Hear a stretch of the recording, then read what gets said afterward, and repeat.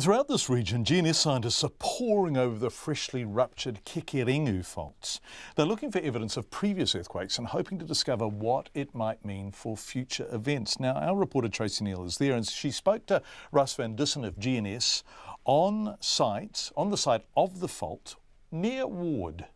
Right now we're standing on the 2016 rupture of the Kekerengu Fault.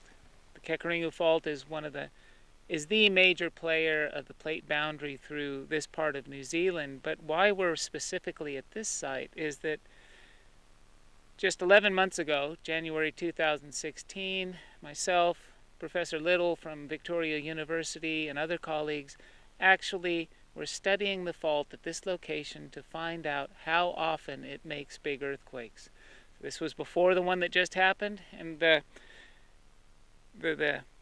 results of that work were that we found out or determined that this is one of the most active faults in New Zealand. It makes big earthquakes about every 400, 300 years. So we had found this out with our geological studies prior to the earthquake that just happened. We knew that it was an active fault capable of making big earthquakes.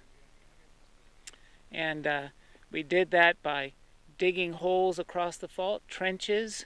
We've got a backhoe excavator here, and then we make detailed maps of the trench walls, is what we call them, and can map the different layers that are offset or not offset. They were peats, they were plant material.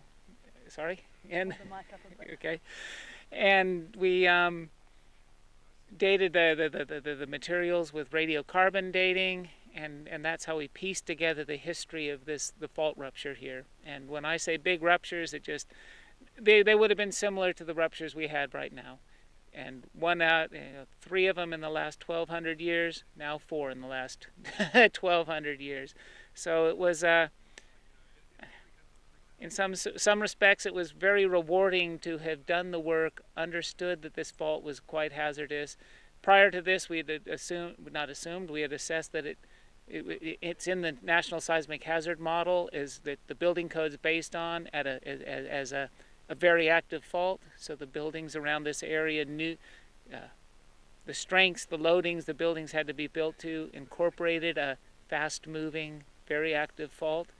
So in some regards, in many regards, at least where we're standing, we got it right. Where we studied, the trench is only 20 meters long, and 100% of the rupture went right through it. So we captured, the fault ruptured where it has ruptured in the past, and that's where we were working. Russ van Dissen of GNS talking to our reporter Tracy Neal, who was also filming that, and you could see the land there, and it just looks like some giant creature has had a tantrum and torn it up. Quite remarkable land damage.